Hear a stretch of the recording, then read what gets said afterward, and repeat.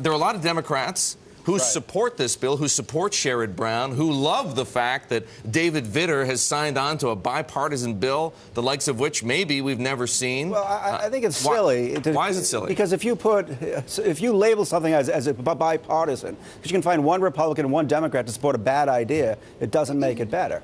But isn't that what we need? What is the bad idea? The bad idea is having lower capital requirements for the regional banks, which historically are riskier than the larger banks. You go back to the S&L crisis and the Great Depression. It was the regional banks that brought the system down. Why would you do two things? Have a difference in capital between the big banks and the regional banks and scrap Basel III, which has been worked on now for years and years to come up with what I think are some sensible approaches. Oh, it's great for your business. The more regulation we have, let's be honest. Not really. I make my money off of lending. I make my money off of lending transactions. Okay, but the point is, let's go back. We're going to look back and say, what the hell were we thinking about when we did Dodd-Frank? What? Yes, I agree with that. What certain aspects of that, certainly Volcker rule. Guess what? Look.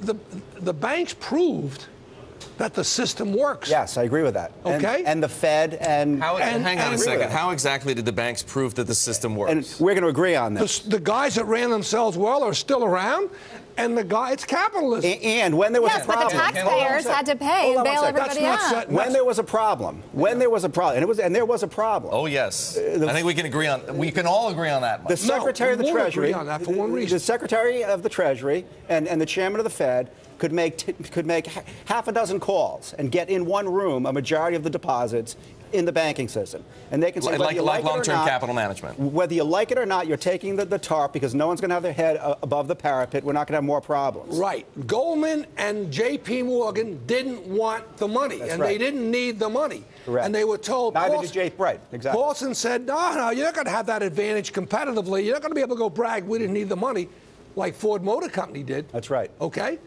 Let me tell you something. This was, and but let's understand something. This happened under a Republican administration. Right. George Bush was president, and Hank Paulson was Secretary of the Treasury. I don't get this, that you're saying, well, everybody else is sick and dying of cancer, and we're going to give you the same chemotherapy we were giving them because you're going to go around and tell people, hey, I'm healthy, I'm going to be okay. I mean, the logic... Well, I think I'm glad Paulson won his argument. I own a lot of the JP Morgan TARP warrants. I'm being honest with you, and I'm a big investor in JP, also with the Wells Fargo. These are banks. But we can agree on this, Ken. If you had broken up the banks and what you had was 100 small banks, you'd have more trouble. You'd have much more trouble. Absolutely. You could not have that meeting that solved the issue. Look at what happened back with the S&Ls in the late 80s. Or the Great Depression before that. But I'm talking about more recently, where did Resolution Trust come from? Right. A lot of people that didn't know risk. So the big argument that you're making, Paul, is that we shouldn't treat small banks, shouldn't treat large banks and small banks differently from each other. So if you could have I think you could make an argument that the larger banks are more diversified. I think they're better managed. Right. You could argue they need less of a capital cushion, but certainly not the other way around. But the whole idea of too big to fail is that they're so large that they could bring down our economy, and then this taxpayer. But 2008, in a sense, proved that isn't really that huge of a risk. Isn't that huge of a risk? We wouldn't be where we are today with a Fed on trillions of dollars on its balance sheet, with the European government, the European Central Bank having to put LTRO in place, with the European economy still flat on its back. I think some people would argue that we wouldn't be here if that didn't happen. You have to start from the premise that there will be banking bubbles and credit bubbles throughout history. History has. You're never going to stop that. You're never going to stop that. We shouldn't be trying to mitigate. No, because guess what? The halo effect is alive and well in banks. Right. Let me tell you something. The one thing I know every single morning when I wake up, every single morning, that whatever I'm involved in, it's entirely possible that if I do some stupid things or make some bad decisions, I can go broke. Right. That's a powerful force to be reasonable and rational. Right. I think Whale last year, you know what that did for me? It proved to me what a great bank Jamie runs. He still had record earnings. Absolutely. What the? I can say it. They can't. Jamie Dimon was 100% right. It was a tempest in a teapot. It was a media event. But now he's and being a political punished. So event. he's not saying it. I'm saying These guys ought to worry about important things. That loss, they proved in the context of a blunder. Here's the mistake that Bush made. You sure you're not a Republican? Now, come on. He'll throw a coming-out party for you. He didn't do it. I guess this is a process.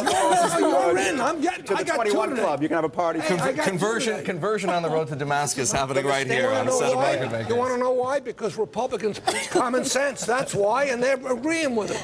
The mistake that Bush made was not doing what Roosevelt did when he bailed out the banks, which is to have a fireside chat or press conference every week explaining why you're doing it. Right. You did not have a public relations campaign that made it effective and understandable by the common man. And by the way, economics was not George Bush's strong suit. Right. Ken, you mentioned J.P. Morgan, and you were praising Jamie Dimon. I love Jamie. So does that mean As a person, I know him well personally. I love him, and he's probably the finest CEO across any business in America. So should he be able to keep his role as CEO and chairman? Absolutely not. This is nuts. Oh, no, you think... Wait. Hang on. He should be both, or he should be both. I agree with that. Let me tell you something. Go to Europe where they'd split them up. Yeah, it's a disaster. Well, no, not only that. Where are the results? Yep. Where are the economic results? By the way, this whole nonsense of governance is a lot of horse feathers to me. I want guys on my board, or a woman on my board, that's going to hold me accountable for cost, market growth, treating our people right, taking care of our responsibilities in a society. But how do you hold yourself accountable? If you're the chairman and the CEO at the same time... I don't have to. I got 9 people in a room, or 7 or 5, whatever the number is, that they'll fire me if I do the wrong thing. The problem you got is, here's a dark secret. We're paying directors today so much money in America, they're not independent anymore. Now there's a good... Now, how much should they be paid, Ken? How much should a director be paid? You can't pay him enough money. You can't for the responsibility. I'm not saying that. See, first of all, I'm a serial overpayer. Ask Elliot Spitzer. That's why he came after me. Okay. By the way, I won. I want you to know that I beat him bad. Okay. Look. It's not a question of how much you pay them. It's a question of their motives. I believe every single director, if they sign on, doesn't get any money. The money you agree to pay them goes towards buying stock until they have a certain amount of money invested in that company. They get no cash fees out of it. What do you? I think it's an interesting idea. Hold it. I have a policy, which, by the way, has worked wonderfully for me. I wouldn't go on a board unless I was willing to invest a certain amount of money. Thank God I did. Look at Yum Brands. Right. One of my best investments in 15 years, and it worked out. Same with Jamie. When Jamie went on the board with me, we went on the Yum together. He bought a lot of stock. Richard, do you agree with Ken on the idea of corporate governance, that they should be okay with the CEO and chairman role? In that case, yes. Yeah, I don't think there's any magic between having the chairman and the CEO be separate. I don't see the magic in that. Look, let me tell you something. Who would you argue today, forget about controversy, who is the best run bank in America today? My clients, all of them. Well, I don't know.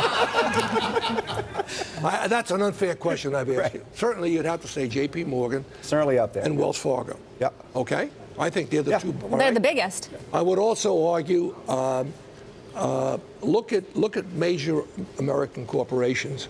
Look at Exxon. Yeah. Is it coincidental that they didn't play around with these socially correct? You know, we're talking about diversity. Let me get another pitch in. It's all wonderful. Everybody wants diversity, and I'm all for it.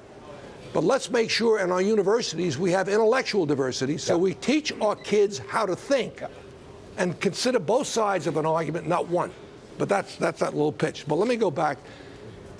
How do you explain how well run? Frank Blake is the chairman and CEO of Home Depot. I don't think there's anybody in America today that wouldn't argue that Frank Blake arguably is the best CEO and chairman in all the retail. Well, look, and you also have audit committees and compensation committees that are majority. It's when they don't do their work. When they don't do their work. That's where the problem is. Look, the best compliment I ever got when I was on a corporate board, unnamed, and the chairman came to me and said, "You know why I like you on my board?" I said, "Why?" He said, "I know if I screw up, you'll have no trouble raising your hand and saying I should be fired." Okay, well, that's you, Ken. What about all the other directors? Well, if you haven't got that courage, you shouldn't be on the board. You have no prayer to begin with. That's your biggest job. Your biggest single job is saying, do we have the right guy or the right gal? Ken, the problem is many, if not most, directors on corporate boards in America aren't Ken Langone. No, right? no. We've now applied social engineering Hang on a second. The shareholders vote the directors in. So what? They As a haven't got a practical choice. matter, Get out of here. They give whoever you. goes before Maybe the they have no nominating choice. committee, Why do they have no choice? well, They have as a no choice practical- because the management decides what the slate of You directors know is. all these state The funds. CEO That's true. who might also be the chairman. You know all Okay, these. well, hang on. By the way, we're about to go into overtime, so I want you to know right now. I guess you got to score a we're goal. going to a high. Look. These state funds are all. They're now. By the way, I made the hit list because I'm on something called Students First. I saw that in the paper the other day. Yeah, that's I getting wear that lot as a badge of honor. Why am I for Students First? Because education is all about educating kids, not the teachers. But let me say something. The measure by which you pick somebody to run your money should be how well they do with that money, assuming they do everything honorably and ethically. Correct. Okay? So the fact that they've got this hot list, this blacklist, or whatever the hell you want to call it, the fact that they've got that, maybe the very best manager in America. One of the guys on the list is Paul Singer. Sure. He manages money for me. Yep. Fabulous. Okay? And he does it ethically, and he does it honorably, and he does it right in front of everybody. Go ahead. Richard, make your final point here that you were Bipartisanship. I guess what we criticized at the beginning of the bill, we now see how it can work. Richard, I'm going to have you at the same party I have the mayor for. Terrific. Coming out, okay? Excellent. All right.